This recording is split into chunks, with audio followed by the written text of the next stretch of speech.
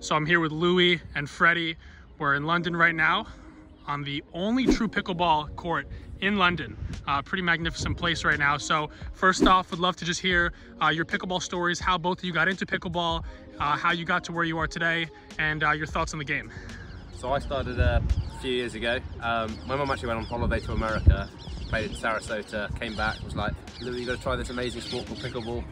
Explained the sport, it sounded ridiculous, as most people say. And then I kind of tried it, and then from the first time I played it, I was hooked. I played it for about 4 or so years now. And kind of since about 2019, 2020, I've taken it a bit more seriously, and I played in a few pro events in America, a few pro events in Europe. And so yeah, that's kind of how my story of getting into it was. Yeah, well, I started playing tennis in Des Moines, Iowa for Drake, and then my coach kind of got completely hooked on it. He bought nets, paddles, balls, everything for like a month, and then so we all tried it, loved it, and then yeah, started playing kind of a local Genesis every now and again. Never really played a tournament, but yeah, and then I came back here and I was like, I wonder if they play pickleball even in England anywhere, and turns out they do. So yeah, and it's grown massively since I came back, and that's only in a year. So we've I think almost doubled the amount of people who played the Nationals this year. So yeah, and it's just getting bigger from now on. Europe. Yeah. So talk a little bit more about pickleball in the United Kingdom. How many people play? What's the level of excitement? And where do you see the sport going in the United Kingdom? So I mean, literally as Freddie said, this time last year we had the UK Nationals, of which had about 200-300 people in it. Nationals this year, which was in literally about a month ago, had over 500. So like in terms of tournament players, like almost double the amount of people.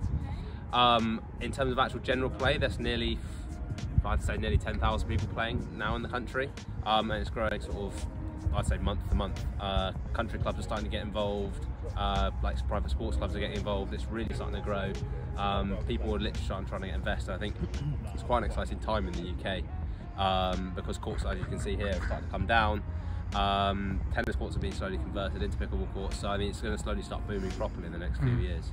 Yeah, and then I was just going to add on to that, like we had a couple of American pros come over for the English Open this year.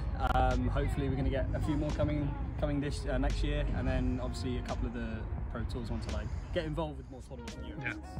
Yeah, people get excited about pickleball for so many reasons. You know, sometimes it's because of the pro high-level, tournaments. Others are really just because it's such an accessible sport for anybody to play. Why do you think people are getting so excited in the United Kingdom about pickleball? I think it's easy to play. You can four bats, a ball, and a net, and you're in playing. I think that's how it's initially going to really blow up here. People maybe unable to play tennis or move from tennis to pickle, and so it's just one of those ones. I think over the next few years it's going to happen in that way, but also in terms of maybe pro level, a lot of tennis players now, so Freddie, ex-top tennis player, we've got a couple of other really ex-pro tennis players who have now moved into it. The actual level at the top is actually really starting to grow, especially not just UK but also Europe. There's players in Sweden, Spain, France who are actually really starting to get to sort of top level and maybe moving into challenging some American pros. Yeah, so you guys mentioned that England is probably the most popular place for pickleball outside of the States. What are some of the other countries you think are right behind England? Yeah, I would say right now Spain and Sweden are probably the next two best. We've started getting a lot more tournaments, I'd say, in the Nordic countries, so Finland, Denmark, yeah, and then I can only really see it going up from there. I know we've had some interest from maybe stuff going on in Asia for like the World Pickleball Games coming up.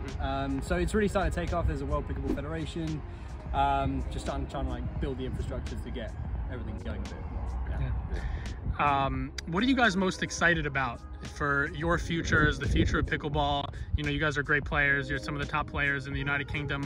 When you think about your future and the future of pickleball, where do you see yourselves in that future and the game itself?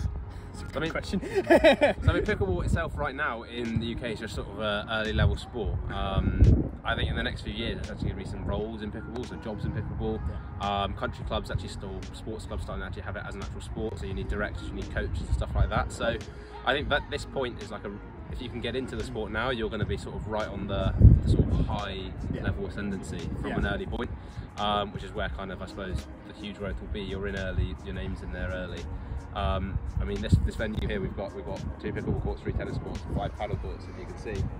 In a year's time, almost certain there'll be 2 more paddle courts and there'll probably be 6 more pickleball courts. And so, like, in a year's time, that's kind of a huge amount of growth, and there'll be a huge number of more players, and I think then from there it's going into sort of people using it as a career. I don't think it's quite a career at this point now.